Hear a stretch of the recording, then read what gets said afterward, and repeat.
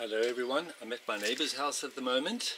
I'm helping him with a blockage in his pipe, and while I was here I just had a look around and I noticed this, which is certainly not up to spec, and I don't think it's working very well. This is the pipe that is the evacuation pipe from the washing machine inside the house.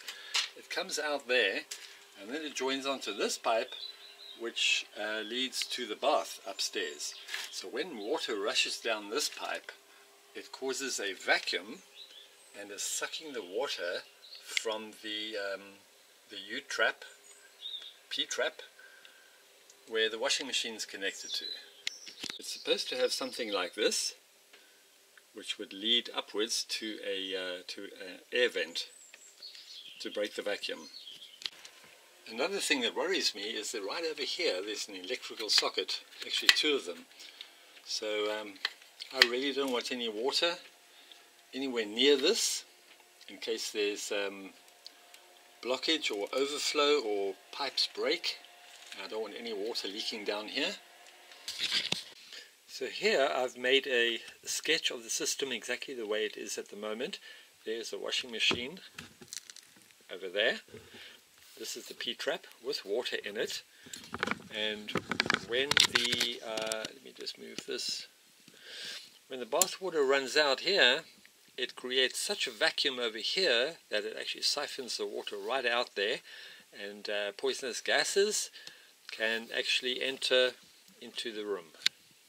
So what I should be doing is putting in an air vent system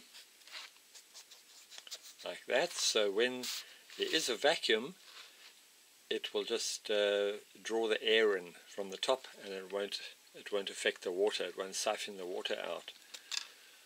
But because of the proximity of the electrical socket, I want to actually take this right away from the corner, and I'm going to be putting a system in like that. So when the bath water does create a vacuum, it's going to suck air down here.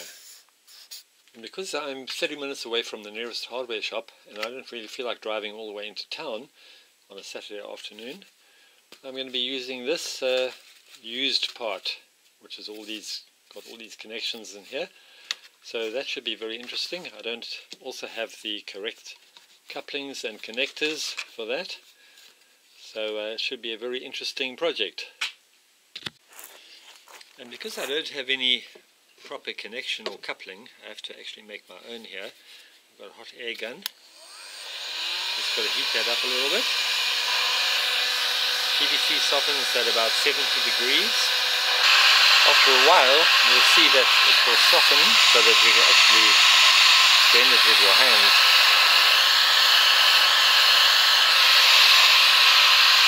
Then you get a loose piece of pipe, small piece. Start working it in.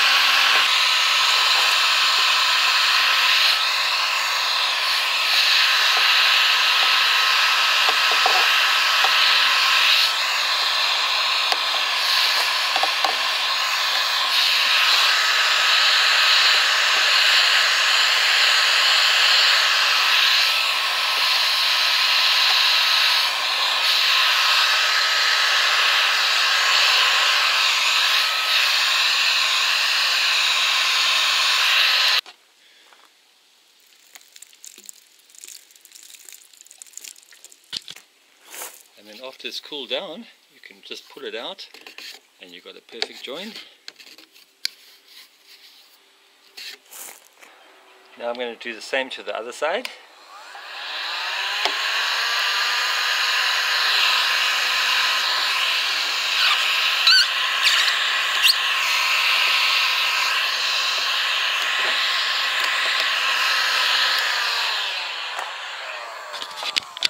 Once again, pour water over it, cool it down.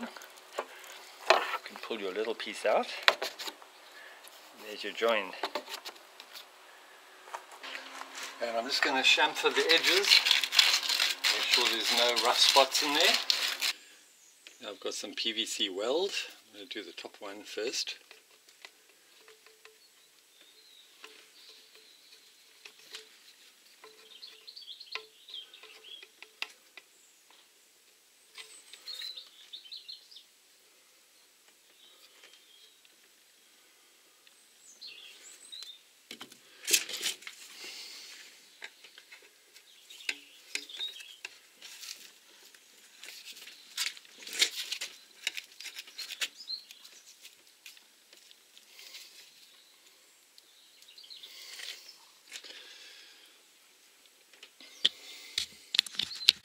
So I apologize. Yesterday when I when I connected this part over here, for some reason the camera didn't work properly. But anyway, it's exactly the same as that one up there. I just put the PVC adhesive inside and then joined the two pipes. So now when the bath water comes rushing past here at the bottom, it's going to cause a vacuum in this pipe, but it's not going to siphon the water from the washing machine. It's actually going to draw in air through this pipe over here. So when I go to town next week, I'm going to be buying a special little vent cap which fits on the top of that. That cap has a one-way system which allows air to go into the system, into the pipes, but it doesn't allow any poisonous odors or poisonous gases to go out. So this repair is now finished, and I think it's the most ugliest repair that I've ever done in my life, but at least it's a far safer system, and I think it's going to work a lot better than it did before. So anyway, thanks for watching.